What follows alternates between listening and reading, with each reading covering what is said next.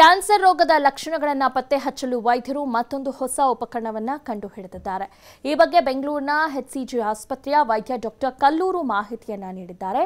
TV5 ಜೊತೆ ಹೊಸ ಉಪಕರಣ ಬಗ್ಗೆ ಸಂಪೂರ್ಣ ಮಾಹಿತಿಯನ್ನು ಹಂಚಿಕೊಂಡಿದ್ದಾರೆ.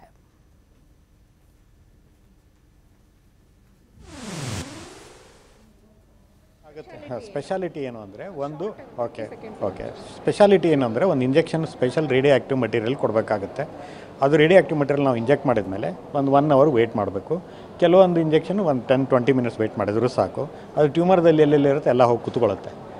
ಆ ಇಂಜೆಕ್ಷನ್ ಎಲ್ಲೆಲ್ಲಿ ಕೂತ್ಕೊಂಡಿದೆ ಅದು ಪೆಟ್ ಸ್ಕ್ಯಾನ್ದಾಗ ಗೊತ್ತಾಗುತ್ತೆ. ಆರ್ಡಿನರಿ CT MRI ಸ್ಕ್ಯಾನ್ದಾಗ ಗೊತ್ತಾಗಲ್ಲ.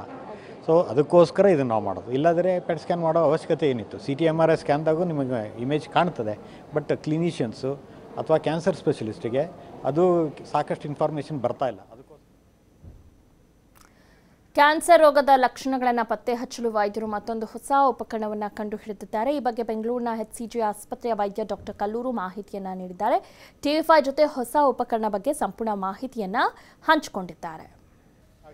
ಸ್ಪೆಷಾಲಿಟಿ ಏನು ಅಂದರೆ ಸ್ಪೆಷಾಲಿಟಿ ಏನು ಅಂದರೆ ಒಂದು injection special radio active material ಕೊಡಬೇಕಾಗುತ್ತೆ.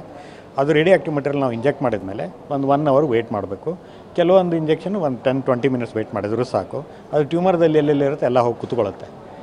ಆ ಇಂಜೆಕ್ಷನ್ ಎಲ್ಲೆಲ್ಲಿ ಕೂತ್ಕೊಂಡಿದೆ ಅದು ಪೆಟ್ ಸ್ಕ್ಯಾನ್ದಾಗ ಗೊತ್ತಾಗುತ್ತೆ. ಆರ್ಡಿನರಿ CT MRI ಸ್ಕ್ಯಾನ್ದಾಗ ಗೊತ್ತಾಗಲ್ಲ. ಸೊ ಅದಕ್ಕೋಸ್ಕರ ಇದನ್ನು ನಾವು ಮಾಡೋದು. ಇಲ್ಲಾದರೆ ಪೆಟ್ ಸ್ಕ್ಯಾನ್ ಮಾಡೋ ಅವಶ್ಯಕತೆ ಏನಿತ್ತು? CT MRI ಸ್ಕ್ಯಾನ್ದಾಗೂ ನಿಮಗೆ ಇಮೇಜ್ ಕಾಣ್ತದೆ, ಬಟ್ ಕ್ಲಿನಿಷಿಯನ್ಸು ಅಥವಾ ಕ್ಯಾನ್ಸರ್ ಸ್ಪೆಷಲಿಸ್ಟಿಗೆ ಅದು ಸಾಕಷ್ಟು ಇನ್ಫಾರ್ಮೇಷನ್ ಬರ್ತಾ ಇಲ್ಲ.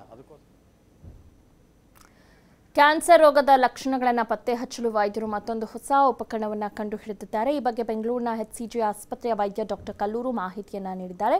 TV5 ಜೊತೆ ಹೊಸ ಉಪಕರಣ ಬಗ್ಗೆ ಸಂಪೂರ್ಣ ಮಾಹಿತಿಯನ್ನು ಹಂಚಿಕೊಂಡಿದ್ದಾರೆ.